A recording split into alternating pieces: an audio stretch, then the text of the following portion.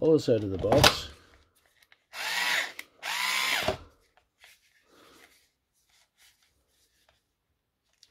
It's got a swivel handle.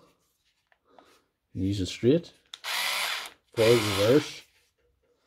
An indicator light on the top to show you how much charge you got. And this butt set's got everything. And the bottom of that, there's the charger. So I'll put this on the charge, see how it comes up.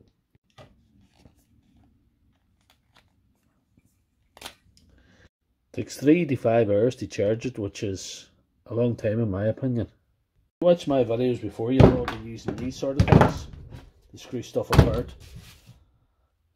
Downside is you can end up with a broken screw or two, because sometimes these have a little bit too much torque, even if you screw down the ratchet low.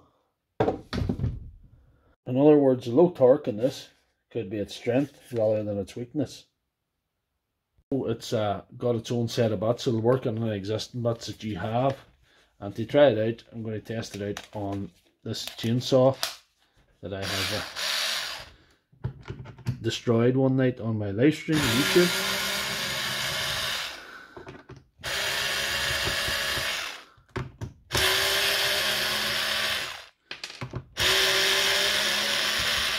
This seems to be a winner.